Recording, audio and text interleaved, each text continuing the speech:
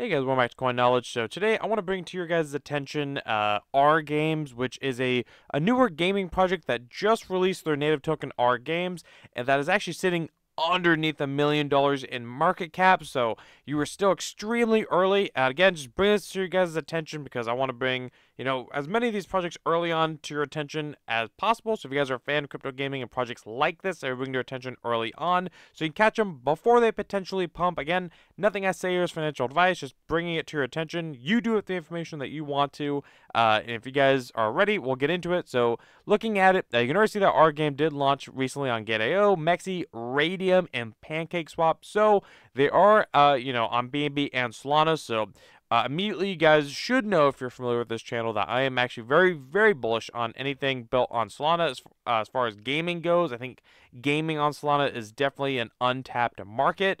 So I love projects that are being built on Solana. And again, being on BNB too, nothing crazy special there, but again, it is being built on alternative chains outside of Ethereum, so I think that is also worth making note of here. And immediately you can see that the project is kind of more of an automotive gaming ecosystem. If you look here at the backers, DAO Maker, Wemix, I saw Finceptor here as well, a couple places that it launched on. So it says, welcome to RGames. And we will be taking a look at where the native token sits right now, what I could find on the team, look at the vesting schedule, and how, again, I think this project is super undervalued. So just, again, we'll be looking at all that here towards the end of the video, so just stick around. Again, looking at Welcome to RGames, which is, they say, the virtual garage, which, showcase your vehicle collection and admire your upgrades. They have various modes, so it's not, just one individual, very linear game mode. They have different modes here as well. Unique vehicle modeling, futuristic AI. They say, I think they're just trying to maybe capitalize on like the AI narrative, but who knows? So they have the R modes, which again, different modes within their ecosystem. So they have the story mode, which in this mode, players progress through a series of races and challenges, following a storyline with various characters and plot twists. So this could almost be more of like your single player kind of linear story mode, which again, I do like that. I'm a big single player guy myself. So street racing. Again, they say it's a different mode where it kind of takes you on urban city streets with variety of obstacles as well. So again, this could all be, pretty bullish, especially if they do all these different modes right. Then they have kind of like an F1 racing mode.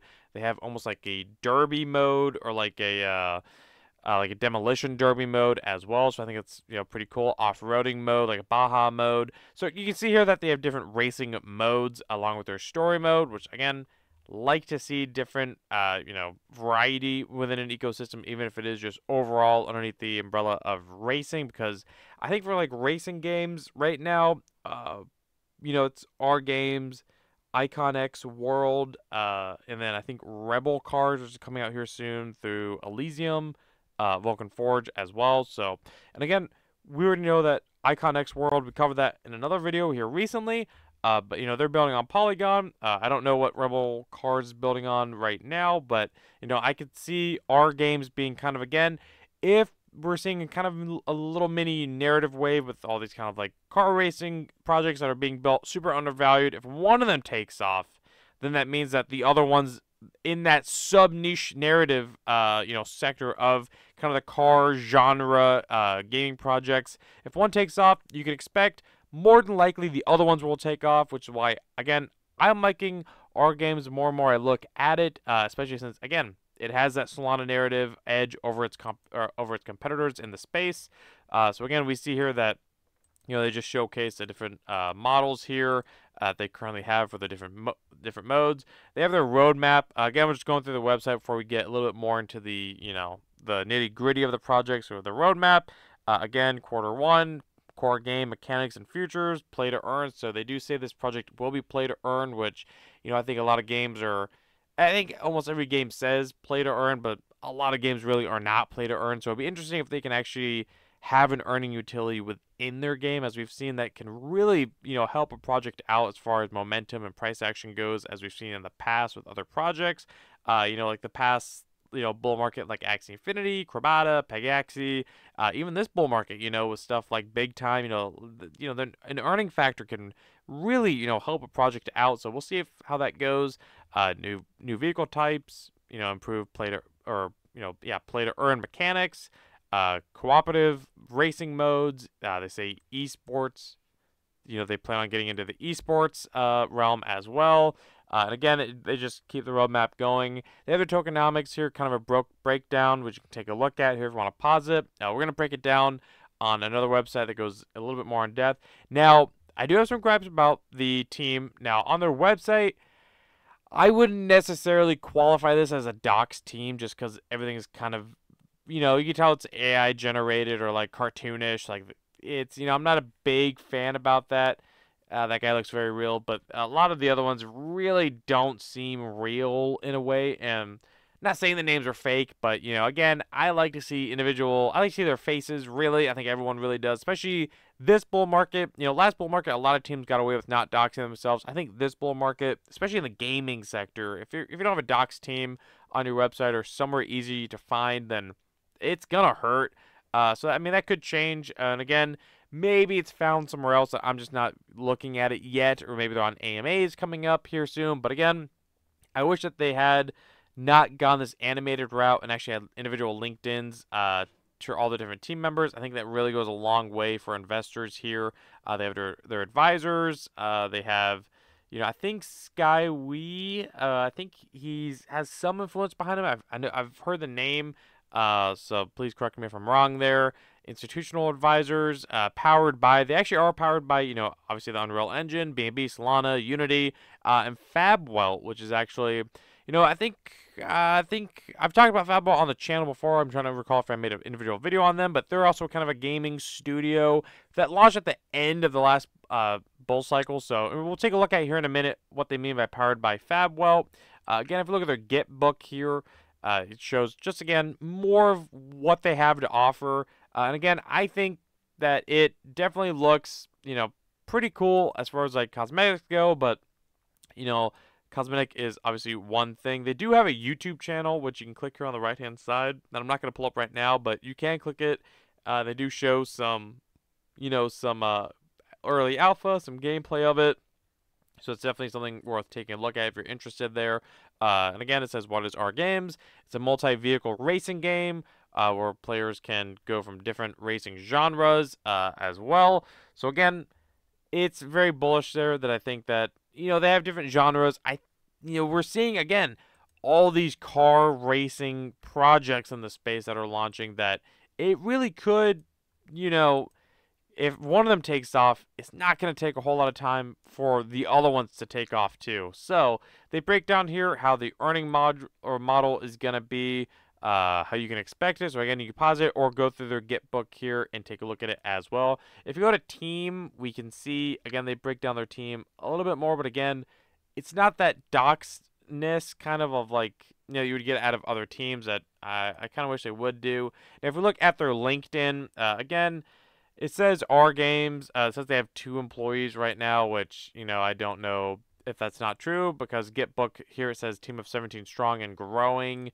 But they do say employees at RGames. Obviously we have, I'm not even going to try to pronounce that name because I know I'll get it wrong and I don't want to get it wrong. But, the guy right here who was a CEO at Fabwell Studios and now is a co-founder of RGames and also the co-founder of Inception. So I think that, again, that's could be where the powered by Fabwell comes into is from the CEO and co-founder of RGames. So, again, something to take note of there. And again, one thing I do like about that is that Fabwell isn't necessarily, it's not a failed project. I just don't think it's gotten the momentum that a lot of people were thinking it would get as gaming kind of picked up end of 2023. But again, they launched at the very, very end. I think it was November of 21. So bad time to launch a project. Nobody knew. But again, so it's good to see that their project before, I wouldn't necessarily say failed because it did get some attention, but not as much as people were thinking, I want to say. But again, the other person listed here is a co-founder and just blockchain expert, nothing crazy there as far as like, experience. And I can see on their on their LinkedIn. But either way, that's your LinkedIn. Now, here's where it gets a little crazy is that, again, they just launched this token on, I want to say the 10th or 11th of April of this year, 24. And we can see, especially after this weekend dip, it's kind of happened here recently. And again, trading on BNB and Solana, they're sitting, again, sub-$1 million market cap for a project that some of their team members you can find. Again, I'm hoping that we can find more as time goes by or if their team joins AMAs. We'll take a look at their funding rounds, how much they raised here recently. And again, they just launched, so stuff could be updated. They have decent volume, 84% volume to market cap, pretty high given the market cap, obviously. Look at their exchange listings. I believe they launched on Gate.io and Mexi, and then they got listed on BingX, and then obviously you have Radium and PancakeSwap. So good to see that they have some centralized exchanges from the beginning. That's always a plus to see, especially on such a low market cap project. And again, here looking at Crypto Rank, it says that they are sitting, again, it's probably, let's just call it 700K market cap, but either way, you're not at $1 million yet, which is pretty insane for a gaming project that, again, looks pretty quality as what we can see. Now, I always, want to disclose this fact that, especially when you get into smaller market caps like this, the chance of it going to zero is extremely high. I mean, crypto is risky enough. When you get into lower market caps this low, it could go to zero. I mean, I'm just being blunt with you guys. Hopefully it doesn't. Obviously, I don't want it to, but it could. It could very well easily go to zero, or it could 10, 20, 30, 100x from here, and it wouldn't take much to do it. I mean, an $80 million market cap circulating would be 100x. Obviously, if we put dilution aside, because it could happen in a couple months, and it could happen in a year or two. Nobody knows, but again, never invest more than you can afford to lose. And if I were to add this to my portfolio, because full disclosure, I have not currently, as again, I'm still waiting to see a little bit more out of the team. I would only make this thing maybe less than 1% of my portfolio. But either way, if you look at their token sales, see what they raised. It looks like they did raise, just shy of $3 million. They had an initial market cap, obviously, of about 300K. We see places that they launched: Gate.io, Finsepser, Pools Finance, SpinTop.